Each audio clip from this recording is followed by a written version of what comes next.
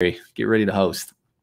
Well, we're going to dive back into the story. If you have not been with us, and like I said, this document, if you're just joining us, you can go get it linked in the post and join in the document with me if you'd like. We are going to dive back into the story. I'll catch you up a little bit of where we've been, but before we do, let me pray for us. God, thanks for the chance to be able, through technology, to be able to join together like this each morning, to be able to learn and grow through the study of your word, that it's not just about what we learn in this time, but it's about learning how to learn. And it's about this abiding, this connecting, staying close to you in times like this. I truly pray that for us, God, this would not be the end of our time with you today. It would really mark the beginning of our time. And I pray that you would keep us close to you today. In Jesus' name, amen. All right, everybody. So let's see here. Oh, Sarah said Facebook's been difficult. I'm sure that Lisa will appreciate that empathy there. Becky, my only experience involved my horse attempting to scrape me off in a grove of aspens. Ouch. That is ouch. Cool. All right. So we are in 2 Samuel 16. And we have been looking at the big picture story, right? Of Israel wants a king like other nations have. God's like, hey, how about I be your king? Good news. I'm God. I have no beginning. I have no end. I will never be corrupted. I will never fail you or let you down. And Israel's like, sounds great. But we really like how those kings over there are people that others can see and respect and fear. So we're going to go with those kinds of kings. And God's like, no, I really, and they're like, no. And so after a while, God gives them what they want. They get it in Saul. He is everything they wanted. And that turns out not what they needed. And so after failed attempt and missed expectation and wrong motive, eventually God says, okay, I'm moving on from Saul. And he anoints this young guy, David. David then is on the run for years after defeating Goliath and showing himself faithful and really loyal to Saul. Saul still feels threatened by him.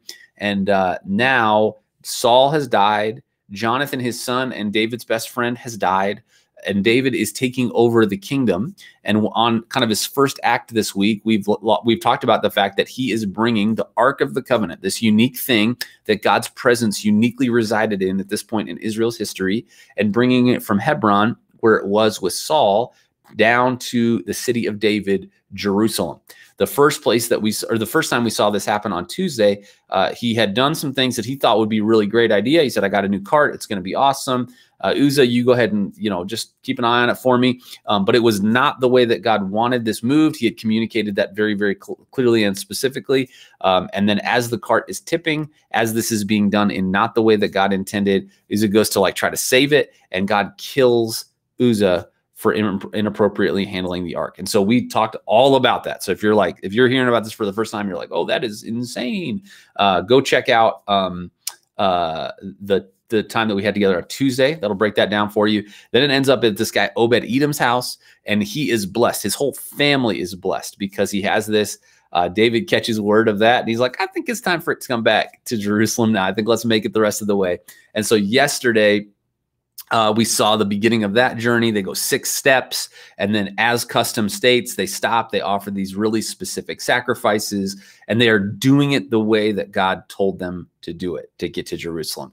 Now we enter the section of the story called lowering tension or falling action, and we're going to look at kind of some specific lessons, right? We talk about this idea that, well, there are ways we can learn at any point in a story. When we get to the lowering tension part, that's where the primary application is. Usually that's where the author of the story is designing you to be able to see and find primary application. So we're gonna see that. We're gonna get introduced. Maybe, I'm not sure we've been introduced in our time to Michal, but we'll be introduced to her, David's or one of Saul's one of Saul's daughters, and one of David's wives. So we'll see a little bit of there. And then the question that you're thinking about today is, what are the characters learning, right? So we've got David, we got God's people, and we've got Michal that are all learning some lessons. And we said this last time we did this, not always the right lessons, not always good ones, but they're learning lessons. And then we'll extrapolate our own application from there. All right. Oh, let me see. Crystal said, I have such good news this morning. UCH, the hospital on the Anschutz Medical Campus last night, declared the end to the code yellow, a pending emergency or external disaster, not letting our guards down. but a sign of returning to normal. That's amazing. Hey, Crystal, thanks. That's so cool. Wow. That is amazing news. Fantastic. Awesome. Praise God. Lisa, nice place. I used to sell a lot of red roof barn. I'm in Grant. Oh, look at this. You guys are connecting. That is great. All right. 2 Samuel 6, beginning of verse 16 reads like this. It says, as the ark of the Lord came into the city of David, Jerusalem, Michal, the daughter of Saul, looked out the window and saw King David leaping and dancing before the Lord. And she despised him in her heart. And they brought in the ark of the Lord and set it in its place, inside the tent that David had pitched for it. And David offered burnt offerings and peace offerings before the Lord. And when David had finished offering burnt offerings and peace offerings, he blessed the people in the name of the Lord of hosts and distributed among all the people, the whole multitude of Israel, both men and women, a cake of bread, a portion of meat, and a cake of raisins to each one. Then all the people departed, each to his house. And David returned to bless his household. But Michal, the daughter of Saul, came out to meet David and said, how the king of Israel honored himself today, uncovering himself today before the eyes of his servants, female servants, as one of the vulgar fellows shamelessly uncovers himself. So neat. Hey, look at this. Lisa, who it looks like is still not able to join us via video, is highlighting things right now. Oh, Lisa, you're the best. I am sorry for whatever's going on. We will fix it after today. I'm certain of that. So what we're diving into here is David is finally getting the Ark of the Covenant to Jerusalem. Great news, right? That's kind of what they've all been waiting for. Obviously, take one did not go very well. We end up kind of here with take two. Obed-Edom's getting blessed. He's like, we're going to need that back. And as they do it all the right way. And this is describing the end of this 10-mile journey that the Ark of the Covenant had taken. And it says that as all this is happening, the daughter of Saul, Michal, looks out her window and sees David leaping. Now, you don't know Michal, but this was kind of destined to be a problem on a bunch of different levels, right? If you can think of one of those levels, feel free to put it in the comments. I'll list a few of them. One of the reasons that this was difficult was because Michal was actually not Saul's first choice for David. Actually, Saul had said, hey, I've got a daughter for you. This was tied to him beating Goliath. So if he said, if any of you beat Goliath, you go in there and you face the champion, this Philistine champion, and you defeat him, I will let you marry one of my daughters and you'll never pay taxes, right? And so David didn't do it for that reason, but he gained that reward because he did it. And so Saul was like, hey, I've got this daughter for you. It's going to be great. And then it was like, oh, shoot, I've already promised that one to someone else. Like that for sure happened. And so he's like, here you go. You can have Michal. And so that it was already second choice. You kind of wonder all the inner workings of how did that look? How did that sound? I cannot imagine for Michal how that must have felt because she knew that she wasn't the original one. And so that is how their relationship got started.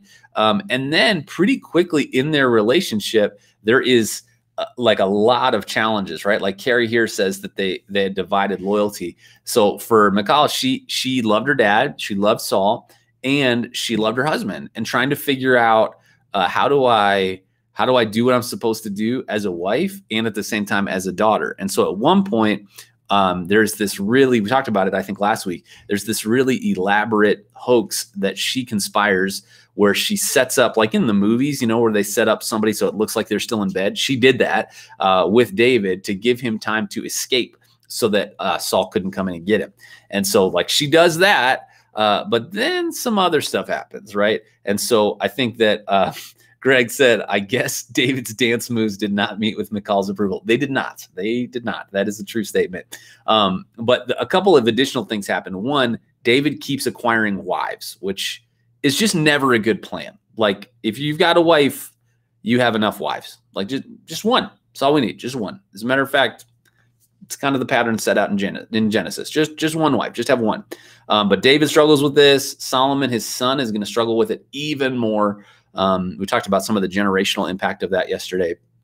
And so David has more than one wife, and he's on the road a ton, like a ton. And there are specific wives like Abigail that is very obvious in David's life that he has a deeper connection to, like that there is just something where nobody's FaceTiming. We don't know what correspondence got sent back and forth. He's not home for a long time. And so at the same time, because, Michal is with Saul and there's all kinds of controversy, actually, she gets remarried too. And so she gets remarried to this guy named, I've got it in the side right here.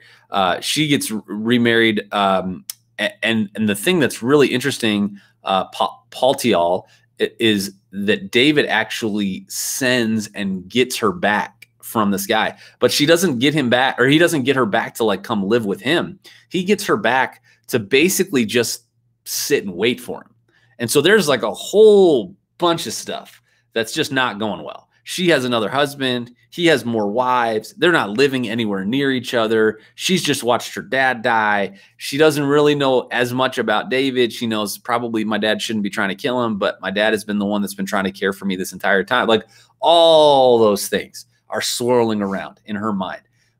Cassie said, was she angry that he was dancing with others and not his wife?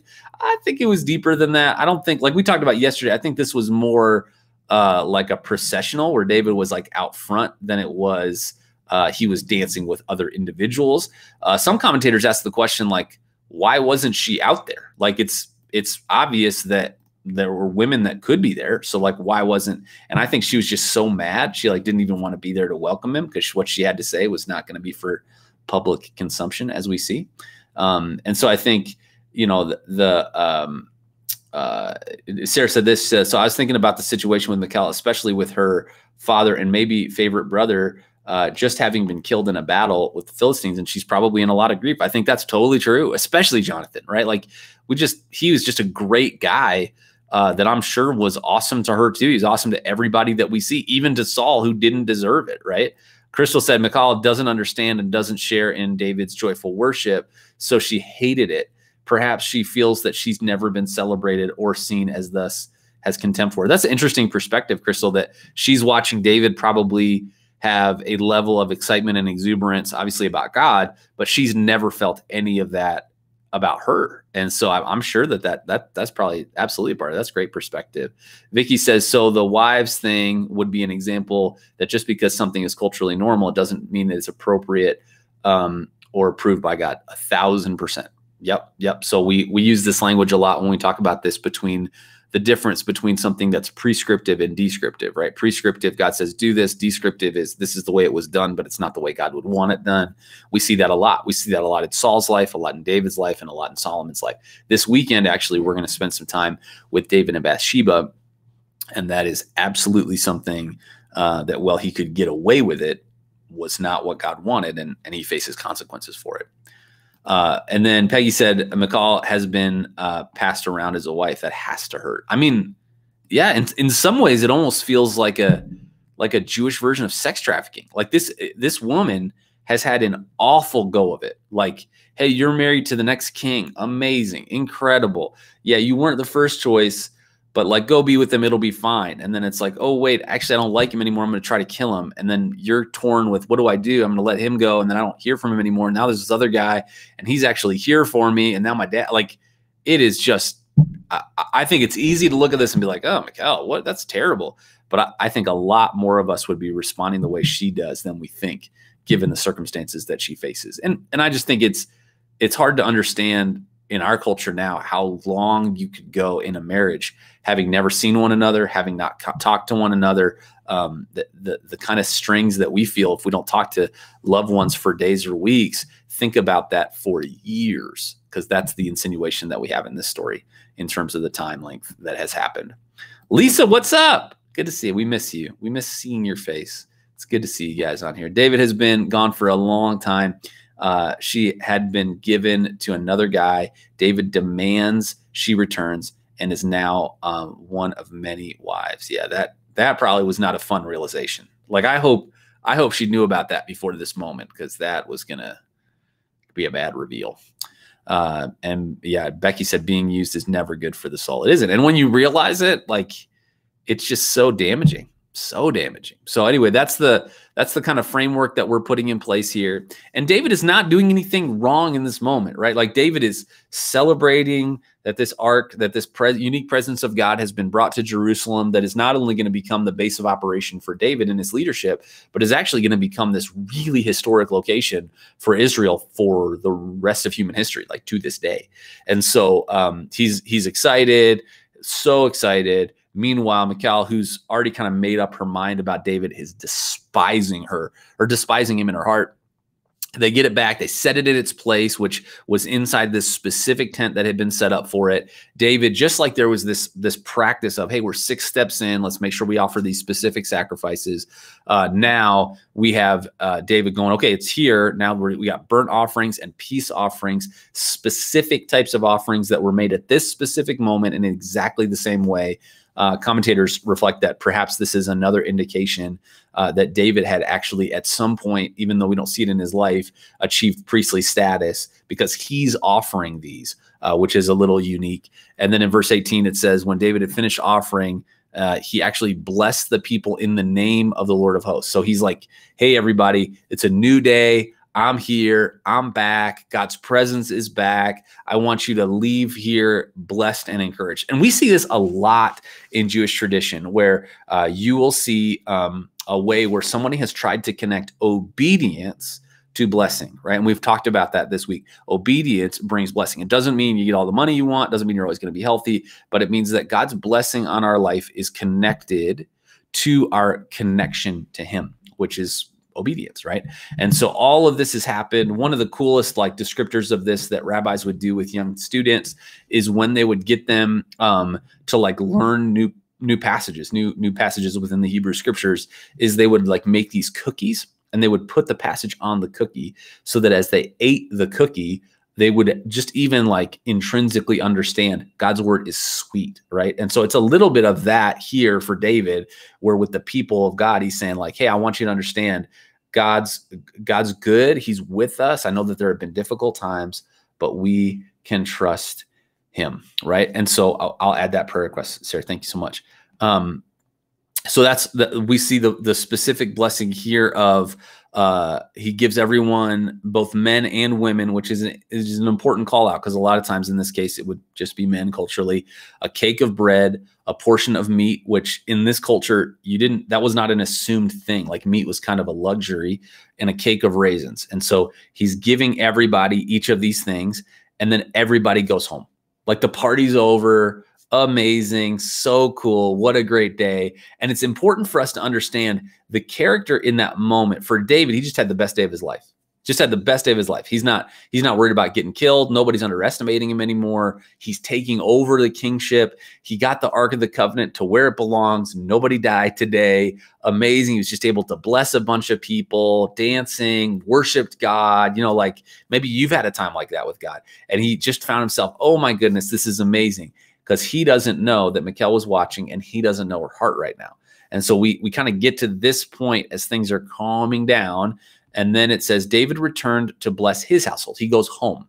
And then it says that Michal said to him, this is like just soaked in sarcasm, right? Like, oh, how the king of Israel honored himself today, uncovering himself today. And that special ephod that we talked about yesterday, before the eyes of his servants, female servants, as one of the vulgar fellows shamelessly uncovers himself.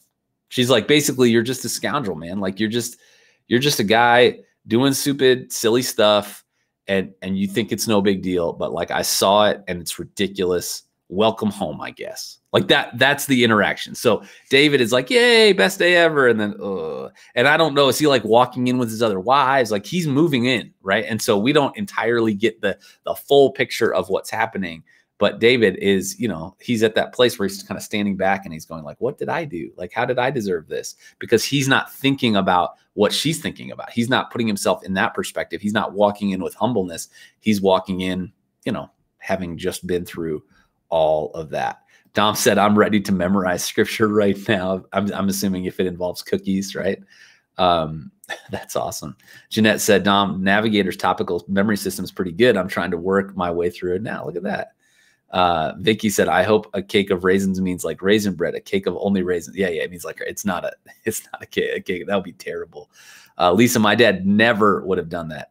If you're gonna be a king, act like it. That's funny. Yeah, I think that is definitely. I mean, even when you think about it with Saul, we see this kind of all-out nature of David in the way he worshiped God. And it's one of the reasons that he's described as a man after God's own heart, because he was willing to himself look foolish so that God could be glorified. And I think this idea of like, how do we be dignified in this can sometimes get in the way of what God wants to teach us in the middle of that. So that's kind of where we get in the lowering tension. Like, what a cool moment. Amazing. Like Israel, you could argue this is kind of what they were hoping for when they were like, we want a king like the other nations have. I mean, they wanted Saul, but they needed David. And so now they're like finally kind of getting from God, take two, what it was they really would have asked had they known about it. We've talked about this before. Tim Keller says, God gives us the things that we would pray for if we know the things that God knows. And so this idea of like, God knows what we need.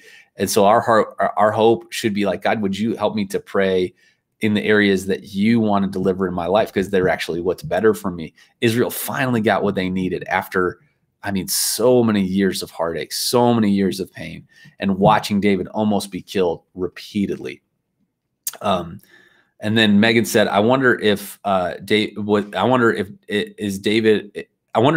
was able to mentalize for Michal, then maybe he would have acted differently in how he interacted with her. I mean, I think for all of us, right? Like, it's the lesson that we're trying to all learn right now in the midst of this is like, I don't have to have your exact experience to learn what your experience is and to, in some small way, show empathy. Like I think it's easy to go like, well, I don't think that's true because I didn't experience it. Well, I mean, perception is reality in the mind of the person who has it. And so what does it look like for us to humble ourselves, to listen, to learn, to model that it means I can put myself in a position of a learner, even if I didn't realize I needed to before.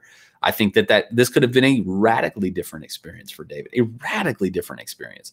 But when we have our priority as the only priority, we get in trouble. And that's for sure where we find David right here.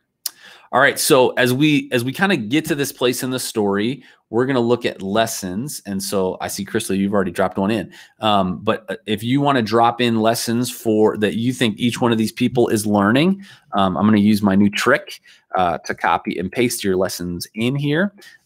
So drop them in.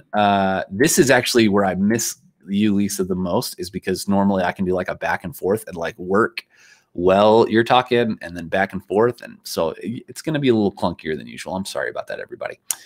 We miss you, Lisa. We miss you.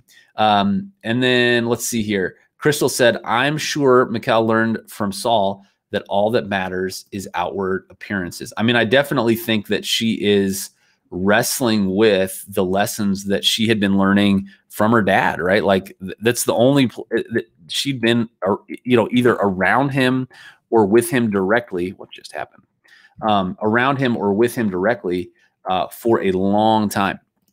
And so what does it look like for her to take that now and hopefully begin a different pattern, learn something different and better? Vicky said it would be interesting to know if and how Michal treated David was out of her hurt or what it was that he did while he was on his way back. Yeah, I mean, obviously, I think it's, for all of us, our reactions are a culmination. We're not compartmentalized. We're just one big old mess. And so figuring out like, hey, what are those key factors that made it difficult for her to really re-engage with him? I think it's everything that we've described. But I think at the end of the day, when you read the story, like I think a lot of it had to do with the fact that she had begun a new home. And David had not only sent for her to be removed from that situation, but he wasn't waiting for her when she got removed. So again, we can look at it like we can look at it and go, why did it happen this way? And go, it was not being done the way God wanted. But I think that for her, this wasn't a story. She was living it. Oh, Lisa's missing us too. Look at that.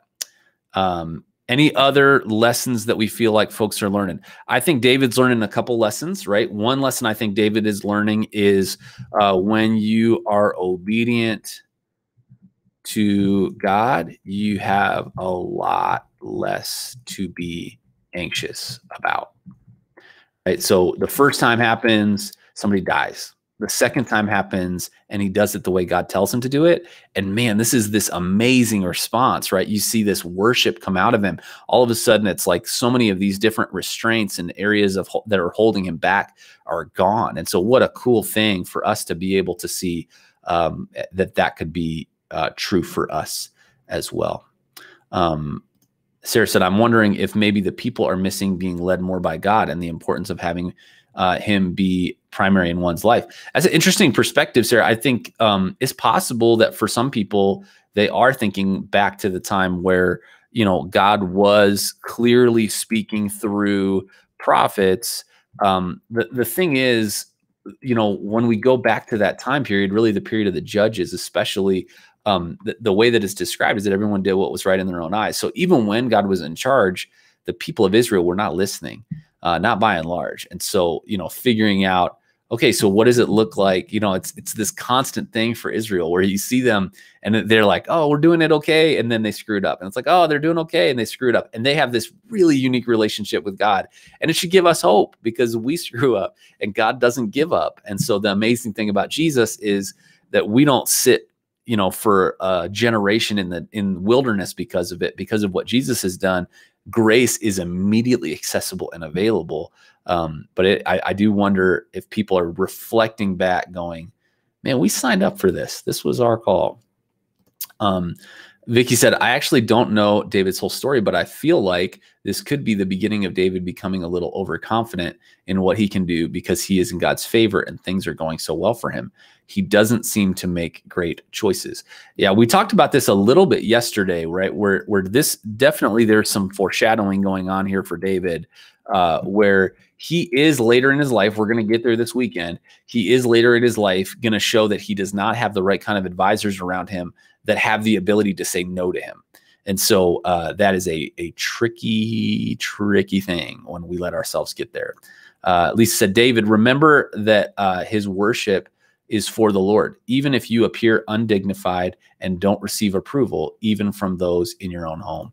Yeah, and I think that, like, I mean, obviously we think about it in the microcosm of like how you worship God. But I think there is this really significant benefit to learning that we can look and see the way that David worships here and go, man, that's an amazing thing. That he has that much reverence for God that it's just like, I'm in, let's go. So that's incredible. Cassie, unfortunately, David is learning that when everything seems to be good with God, other problems can still arise. Also, even if we feel like we are doing everything right, we could be very wrong. What is going on between him and Michal? He has not been perfect in his own relationship with Michal, obviously.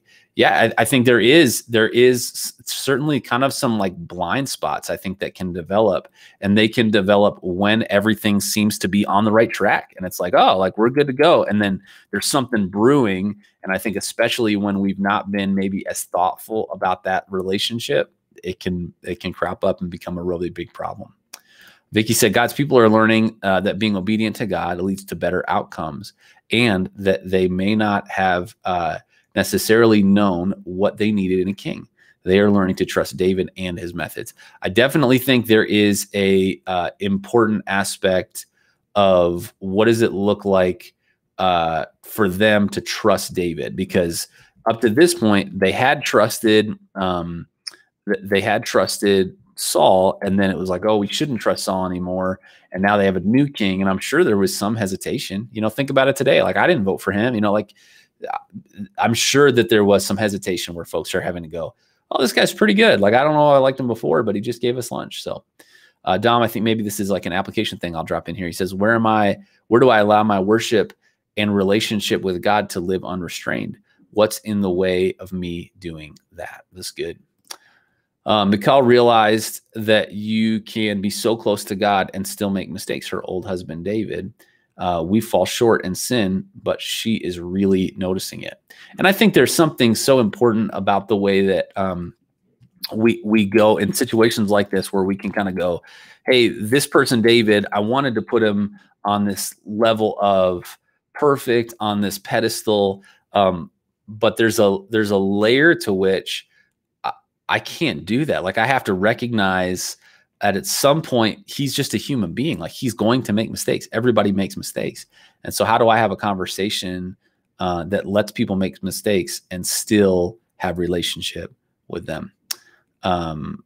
Yeah, wow. Michaela is learning, maybe learning that she, just because she is a princess or a queen, she is not number one. She's not. And really, she's probably learning firsthand what the power dynamic with other women in David's life is going to be. But yeah, I mean, something as practical as like, who is going to be in the bedroom with David?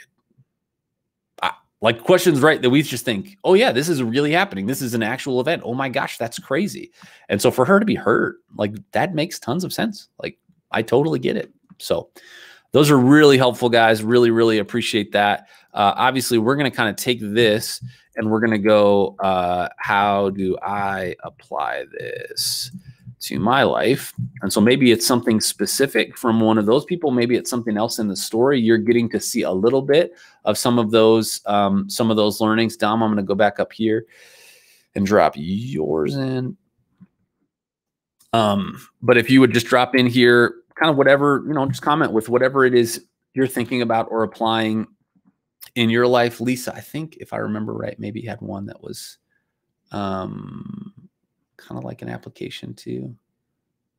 I can't find it. Lisa said, like Mikhail, where am I showing a lack of spiritual depth and discernment, bitterness, jealousy, and contempt because someone is responding differently than me? Yeah, I think that's a great question, right? Even if you think about it, like I think about it in worship, right? When you see somebody in worship and they're like going for it, and you're like, oh, they're not. That's not real. They must be faking it, and we can have the same attitude rather than like dealing with what's going on inside of us. It's easy to put our sights on somebody else. So that is a good perspective. I think that's helpful. I think, again, where do I have carefree obedience versus careful compromise? I just came up with that right now. Look at that. Man, we're getting ready to preach this text. But I think the careful compromise is the way we saw Saul lead. It's the way that we saw David try to lead it at first. But even if things come that are difficult, there is a carefreeness that comes from obedience that you see in David, that you're like, man, I want that in my life. Where do I see that? How can I celebrate that? And where is this careful compromise that with it comes some really, really big challenges? Sarah said, no, that's two things. There we go. Sarah, we are all kings and queens, princes and princesses, so we need to act like it and love others even when they don't deserve it. Yeah, well, and I think there is this like massive contrast, right? Because David is walking around with the Spirit of God living in him, leading a nation. And if we're a follower of Jesus, we're walking around with the Spirit of God inside of us. And so how do we make sure that we understand we are the royalty, we're sons and daughters of the King of the universe? How do we live and love like that, even with people that don't deserve it? That's a good question. It's very good. Jeanette, at least in the moment of his worship, David had his priorities right. God first, everything else second. Am I putting God first wholeheartedly? Yeah, I think, and really the language I use a lot is, how do I put God at the center of my life? It's first for me feels like I'm making a list and that like I get done with God and move on. How can he be the center of my life, the center of the next meeting I'm in, the center of this relationship? How do I do that? I think that's great. Lisa, when is the last time I experienced the true freedom that comes from obedience? That's a great question. Great question. Lisa in the comments, spitting some bars. I think that's what the kids say. And then Eileen said, it seems like there are several warnings in David's life, and yet it's not clear that he is aware and being humbled by them. What areas in my life do I need to be humbled, seek God, and turn in a different way? Woo, Eileen, that is so good.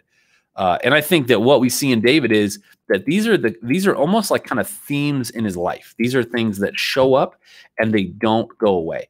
And so because he doesn't deal with them, they get more and more acute to the point at which they become sort of fatal in some ways, right? And I'm going to say a line I think this weekend that failure is only fatal when it's final. And unfortunately for David, some of his failure was unrepentant. Some of his failure was I can't fix this. Some of his failure was this culmination of an entire life building up to it. So I think asking ourselves, what are those things in my life that it's been easy to excuse? That if somebody was describing, they go, oh, that's just them. That's just her. That's just him. That we really need to give over to God and say, God, I want to see transformation in my life in this area, because God wants to bring freedom in your life in that area as well. Cassie said, I have to realize that no matter how close anyone is to God, they are still human. Everyone has their own personal problems, and Satan is constantly at work in everyone's life. We all have this sinful nature that lives inside of us. And if we're not careful, it is really, really, really easy for us to basically assume the best in ourselves and the worst in others. And it is a damaging place to be. Dom, the other thought is that David could have reached out to Michal to bring her along with him as his wife versus just pressing on without her. I pray in my life that my growth as a Christian is done together with my wife and that I'm not leaving her out or behind. That's part of my responsibility as spiritual leader of my home. Whoa, Dom, comment of the day, bro. Holy smokes. That's so good, right? Like we're not going to like leave and be gone for years, but the idea of like, how do I make sure that we're in this together? That's convicting. Woo. You got a little amen from Jeanette on that one. That is fantastic. Wow. All right. Those are super helpful, guys. I think that is a really, really thoughtful set of perspectives about how we can apply this. Sarah, you had a prayer request earlier. I didn't want to forget. And then the platform we use apparently limits how many comments. And so it is gone now, but I can go get it. I can get it right now. I'm getting it. I got it. I miss you, Lisa. This is difficult. Okay.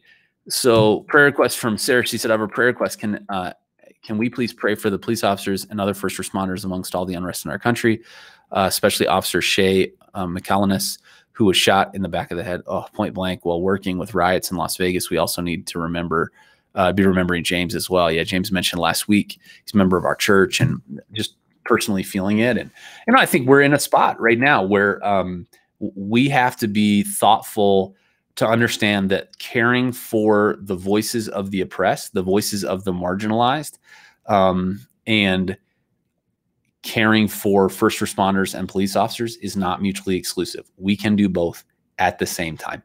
And so I think I would just encourage you to continue to encourage you. If you have somebody in your life, especially if you have somebody in your life, a Black man or woman in your life, that you can just like reach out and say, how are you doing? What do you need right now?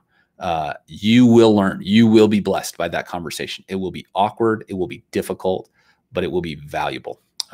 But obviously we are grieving the loss of life, not only the loss of life that really started all of this with Mr. Floyd, but unfortunately the loss of life that's happened subsequently. So we'll be praying for all the things that are happening in our country in just a minute.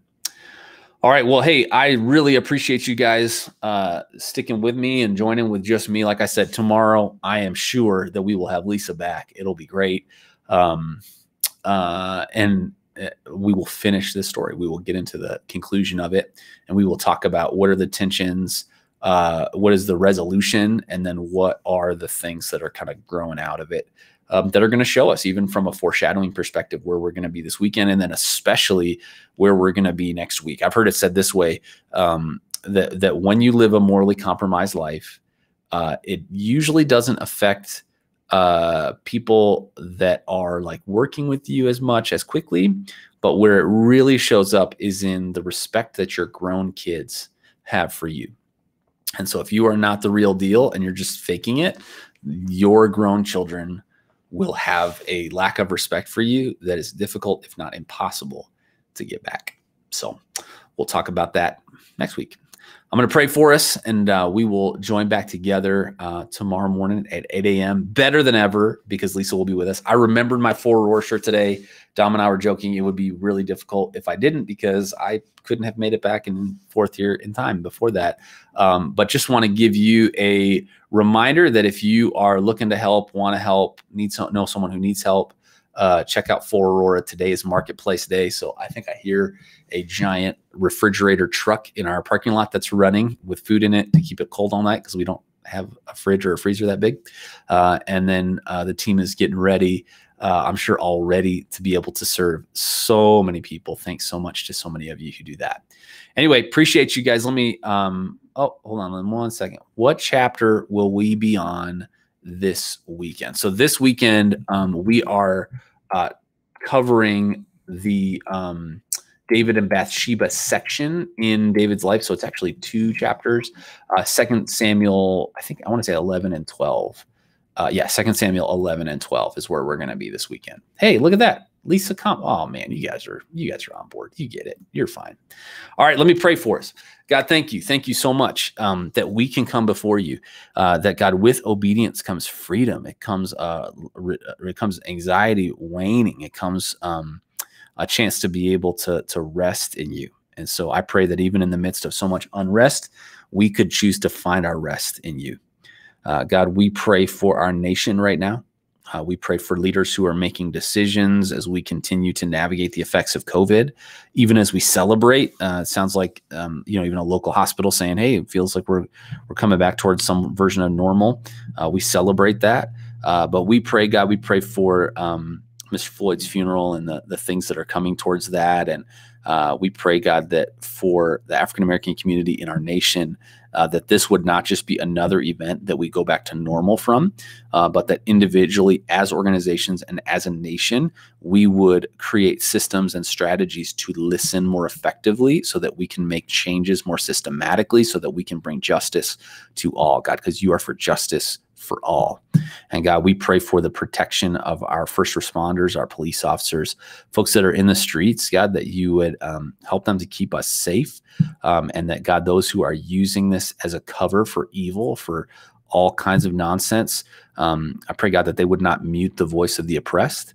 I pray that their efforts would be thwarted. And I pray, God, that you would prevent loss of life and prevent damage physically, so that we could think about and focus on the spiritual, emotional, social damage that has been done, that we can be a part of the solution for. Thank you, God, that in you, we can turn to you for hope in this time. I pray that we would, even as we have some of these difficult conversations. In Jesus' name, amen. Hey, thanks so much, everybody. Thanks for being here. Thanks for being with us for this time. I'll see you tomorrow morning at 8 a.m.